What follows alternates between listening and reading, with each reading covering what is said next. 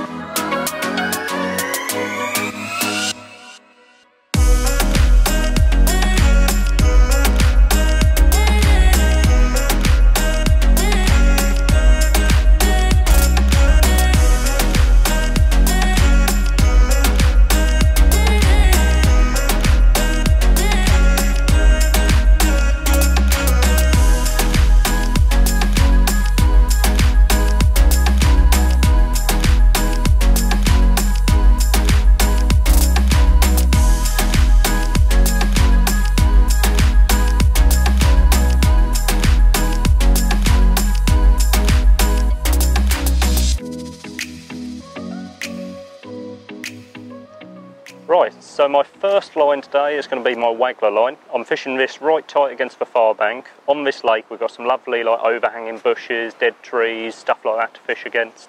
The whole thing with silvers this time of year, the water's colder, the colour's dropping out the lake, so the fish find all these little nooks and crannies against the far bank and any bit of undergrowth or overgrowth shall we say, they'll get under it. So the best thing to do, like with roach, is get right tight, as close to it as you can get, and often you single out the bigger fish doing that.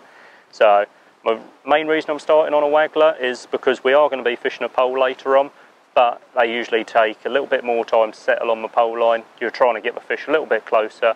So if I fish a waggler early doors, hopefully pick off some nice big roach, that should be a good start to the day. So my waggler setup today, I'm using an 11-foot MVR rod. It's a nice soft action rod, very forgiving, very important when you're fishing for silverfish on commercials. These fish get fished for all year, they don't have necessarily very hard mouths, so you want a light rod that doesn't actually pull the fish too much because otherwise you'll be pulling the hooks out of them. Main line, I've got a 3-pound main line on this, a very light main line. This again very important because we're going to be fishing light wagglers or as light as we physically can on the day depending on the wind. You want as light a line as you can. This enables you to cast more accurately and also gives you a nicer cast so you're not punching it quite as hard. Down to the business end, we're looking at the actual waggler. I've got a 3-gram loaded waggler. I personally, I'm a big fan of loaded wagglers. Main reason, I think they fly better, I think they land better. It's just personal opinion a lot of the time. But all I do on mine is I have a standard float stop just above the waggler and then a single snappling swivel below. And then I have a little bit of shot underneath. So these are Maver MVR split shot, soft shot. I've got 3 number 4s and 3 number 6s below. Same thing again, little things like this, very important. Keeping all your shot as well below the waggler, it just enables your cast to be that little bit more accurate, makes it a lot easier. It's the main reason I put a float stop above my waggler as well instead of a shot. I personally just think that gives me a bit more finesse when I'm chucking the waggler out. Now we come down to the actual business end, so to speak, the hook. I use an 18 Silverfish pellet hook. When you're fishing a waggler, you've got to remember I'm fishing maybe 30 metres today, so you're striking through 30 metres line, you don't want a tiny hook. If you use a tiny hook, likelihood is you're going to miss quite a lot of bites, you're going to lose some fish, maybe bump a few off, even with a soft rod. So I use an 18 a lot of the time, Silverfish pellet hook, just with a single maggot on, and that seems to do the business.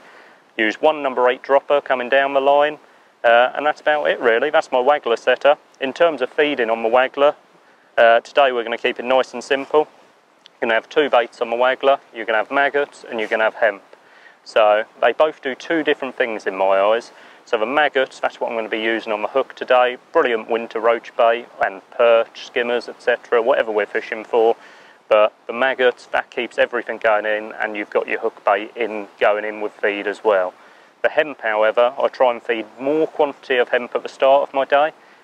By feeding more quantity of hemp at the start, it's a heavier bait, you can get it out there a bit easier, and you create a bed of bait on the bottom.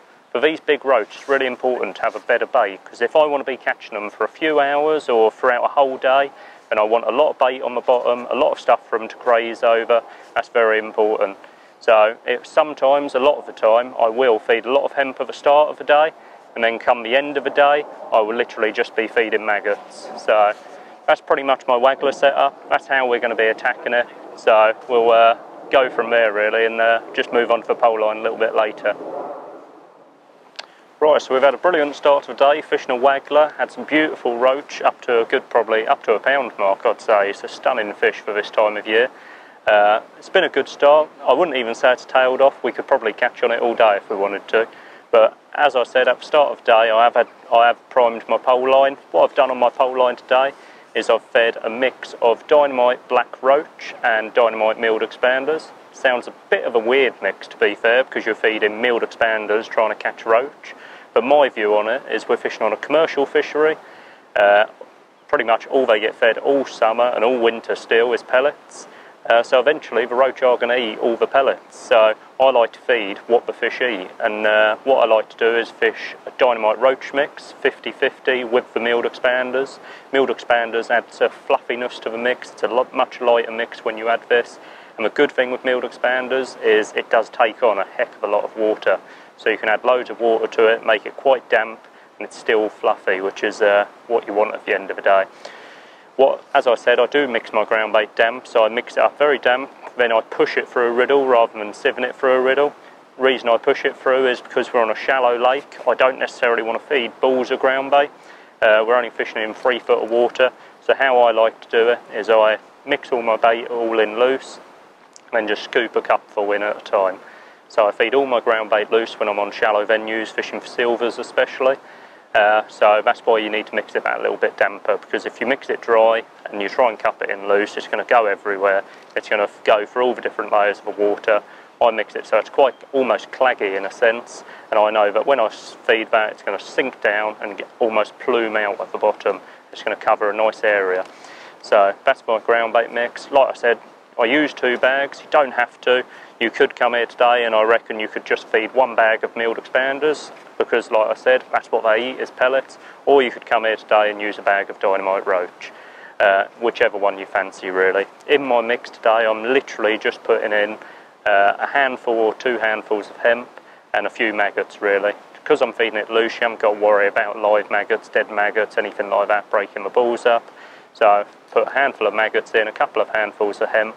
The hemp's doing the same as what we spoke about on the Waggler earlier. The hemp is just holding the fish in your peg. Like I said earlier, we've caught roach up to a pound today. These roach, they're clever fish. You've got to try and hold them in your peg, because they're not the kind of fish that's going to sit there all day over nothing waiting for you to catch them. So you've got to almost outsmart them a little bit. So that's my ground bait mix. That's the bait I'm using on the pole. Now we get to the actual rig side of it.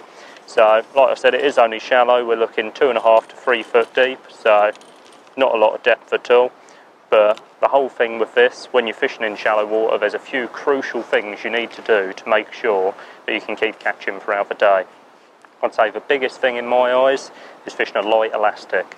We're fishing in 2.5 to 3 foot of water. If I fish a heavy elastic and every roach I hook splashes on the surface, that's going to spook the shoaler fish. And the same thing, touching on the same thing again with the big roach, they're clever fish, and as soon as they see that splash on the surface, they're out your peg.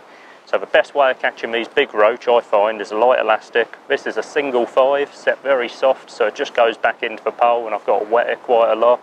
And when I hook a fish, there's a lot of give in it. So I'd rather, when I'm fishing for silvers, take a little bit more time getting them in, and make sure that I'm not spooking them, and that means I can catch all day really.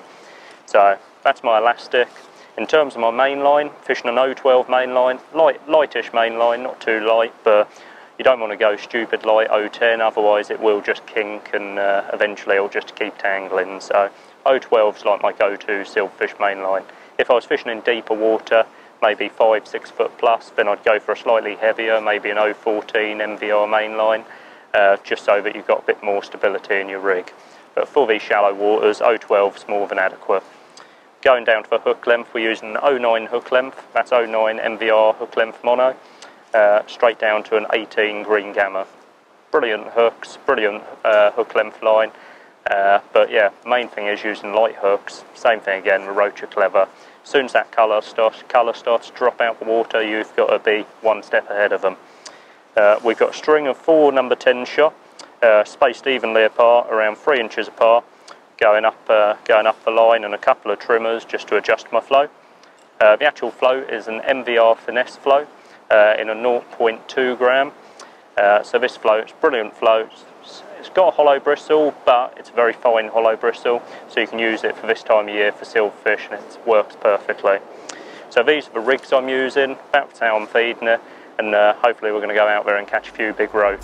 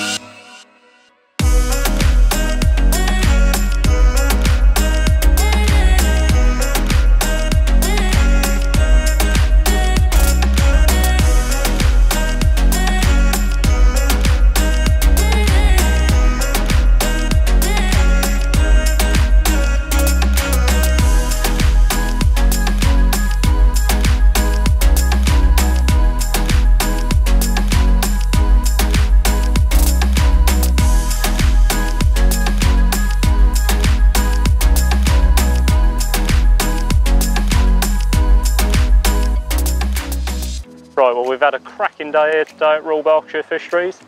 We've caught a load of roach, probably got 25–30 pound in this net. Some absolute beautiful specimens, as you can see. Even had some nice big perch as well, so can't complain, had a brilliant day. I hope today has helped you to understand a little bit of how I approach winter commercials, fishing for silverfish. It's quite a universal way of approaching them, so hopefully you can apply this to your own fishery.